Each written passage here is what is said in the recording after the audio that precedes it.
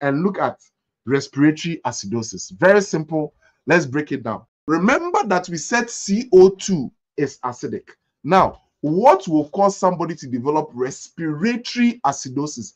If somebody has respiratory acidosis, that means that that patient is building up CO2. And so respiratory acidosis, I have to remember somebody who is not breathing well. Somebody who is not breathing well. So somebody who has slow breathing or very, very shallow breathing. And what are the causes of slow breathing? It could be that the patient is on a mechanical ventilator, but the ventilator settings have not been set up well. It could be that the patient has underventilation. It could be that the patient has CNS depression. It could also be that the patient has head injury.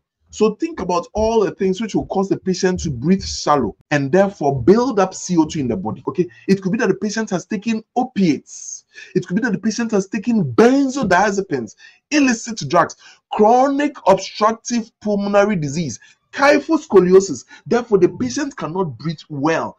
Hypoventilation due to obesity. Come on now, if you're following me with this, causes of respiratory acidosis, where we are building up CO2. We got it right. Now, so in respiratory acidosis, what's the equation? Remember, in acidosis, pH is down. And when will we get to respiratory? When CO2 goes in the opposite direction of pH. So pH is down, CO2 is up. Therefore, we don't even need to look at HCO3. If pH is down and CO2 is up, this patient has respiratory acidosis.